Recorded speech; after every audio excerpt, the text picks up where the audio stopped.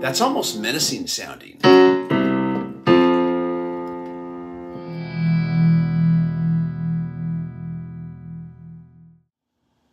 Hello, this is TJR. If this is your first time here, welcome to the channel. If not, welcome back. I Write the Songs is a song written by Bruce Johnston back in 1975. Bruce Johnston is perhaps best known for his time as a member of the Beach Boys.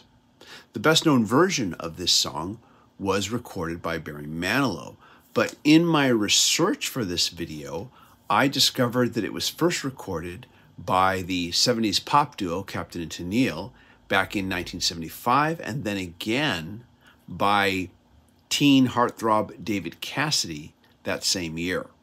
But it was Barry Manilow's version that charted and reached #1 on the Billboard Top 100 in 1976. Bruce Johnston would, of course, release his own recorded version of the song on his debut album entitled Going Public. More on that in a moment. Now, as for the Captain and Tennille and David Cassidy versions, all I can say is that after listening to them, they really both show their age. Both recordings have what I would refer to as a level of 70s cheese production values that, in all honesty, is a bit cringeworthy when you listen to it now. I would describe the production used on the Barry Manilow version as a lot better than the previous two that I have just mentioned. This song was charting on the radio when I was 13 years old and was just beginning to listen to popular music. And I remember back then being impressed with it.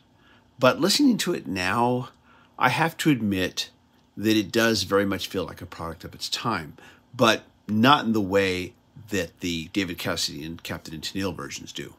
Of course, what I'm being critical about right now is the studio production and not the song itself.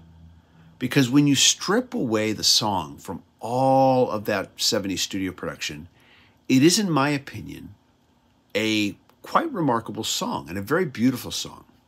By the way, I should add that by comparison, Bruce Johnston's recorded version, released in 1977, features a much more sparse level of production and arrangement than any of the other recorded versions, and it feels a lot less dated for this reason.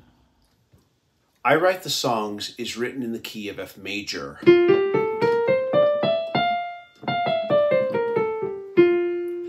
The opening melody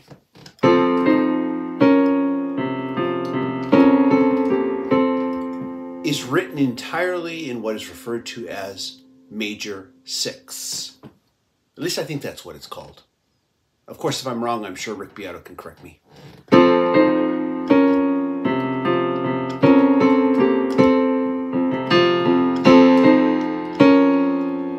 Then we have this. That part, very, what's the word I'm looking for? Exaltive, if that's even a word. Very triumphant and majestic. What's interesting is that the bass notes played underneath it here. Let me just play it for you here. That's almost menacing sounding.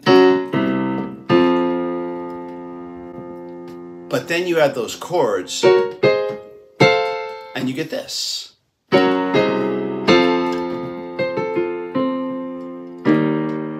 And we land on an E-flat major. And after that very triumphant and very, majestic opening, suddenly, just very relaxing. I've been alive forever, and I wrote the very first song. What I love about that is it's basically portraying music, this art form that we all listen to and appreciate, as if it was an entity. It's describing it like it was an entity. I've been alive forever, and I wrote the very first song. I put the words and the melodies together. I am music, and I write the songs. I put the words and the melodies together. I am music. And I love how it has that little part, bum, bum, you know, as if to announce it in a very regal way, but also it's announcing it like in a magical way. I am music and I write the songs. And we've got that very regal march there. I write the songs that make the whole world sing. I write the songs of love and special things. I write the songs that make the young girls cry. I write the songs, I write the songs. And then we return back to that opening melody that's in major 6. Going back to the lyrics of that last part here, I write the songs that make the whole world sing. Music is a universal language, and it makes everybody sing, no matter what it is. Even if that music is dark, even if that music deals with dark themes, it makes us sing. I write the songs of love and special things. I write the songs that make the young girls cry. I write the songs, I write the songs. This brings us to the second verse.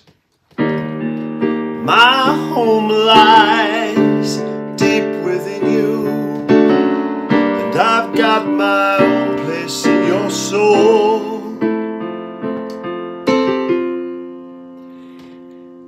How we respond to music is based on our own personal experience, and that comes from deep within our souls. I don't know if any scientist has ever been able to really fully explain why the human psyche responds the way it does. And it's not just our psyche that responds, it's our bodies, it's our whole physical being that responds to music. It really is something that is unexplainable. I love how the fact that the word, I've got my own place in your soul, the word soul lands on the F major 7th chord, which is a very soulful sounding chord and used in a lot of soul music. Then we go to the second verse here. Now when I look out through your eyes, I'm young again, even though I'm very old. And now notice how that line, I'm young again, lands on the same chord motif as I am music. Again, it's just very magical sounding. And I'm young again, even though I'm very old. And again, this song describes music like it's an entity. And so when that music, when we hear it, it enters into us. And then music experiences through our eyes. It feels the music and sees it through our eyes. And then it becomes young again. I'm young again, even though I'm very old. In addition, I should also add that when we hear a song from our youth that we have not been exposed to in a very, very long time, it does have a certain time travel effect where suddenly we are transported emotionally back to that time when we first heard it. And for a moment, we do feel a lot younger. And then, of course, we go back to that chorus. I write the songs that make the whole world sing. I write the songs of love and special things. I write the songs that make the young girls cry. I write the songs, I write the songs. Now, after it comes out of that second verse, here we go. I write the songs, I write the songs. We have that little riff there. That little riff, very 70s. That's one part of the song that feels a bit dated. But we need to transition to the next part. And then the song changes its mood, its tone. It goes from being at times regal and soulful to now becoming kind of a bit of a musical number, perhaps a bit musical theater. Oh, my music makes you dance and gives spirit to take a chance. And I wrote some rock and roll so you can move. Pretty self-explanatory. The music becomes a little more visceral now, and so the lyrics deal with that. My music makes you dance. It's that physical reaction. Gives your spirit to take a chance. And I wrote some rock and roll so you can move. We'll go to the next verse here. Music fills your heart, and that's a real fine place to start. It's for you, it's for me, it's for me, it's for you. It's a worldwide symphony. And again, it's speaking to that idea that music is this universal language. It's something that we all experience in one way or another. Maybe the music we listen to is different. Maybe some of us listen to opera. Maybe some of us listen to heavy metal. Maybe we listen to both. Maybe some of us listen to musical theater. Maybe some of us listen to Tejano. It doesn't matter, you know. I don't claim to like every style of music and genre of music in the world, and I'm sure neither do you. But everybody has music that moves them. I have a big sister who is primarily moved by medieval music. And that's great. That's what moves her. And that's what these lyrics are speaking to. And then it says it's a worldwide symphony. That's because we all experience it, you know. And then, of course, it then goes back to the chorus again. I write the songs that make the whole world sing. I write the songs of love and special things. I write the songs that make the young girls cry. There's this interesting change here. And this is part of what I oftentimes talk about. The key to writing good songs is a proper amount of repetition and variation. We are singing the same lyrics again. I write the songs that make the whole world sing. I write the songs of love and special things. Of course, we're in a different key now at this point. We've moved into the key of A major. And then we have this little kind of walk down. I write the songs that make the young girls cry. I write the songs, I write the... And then we have another change here. Songs.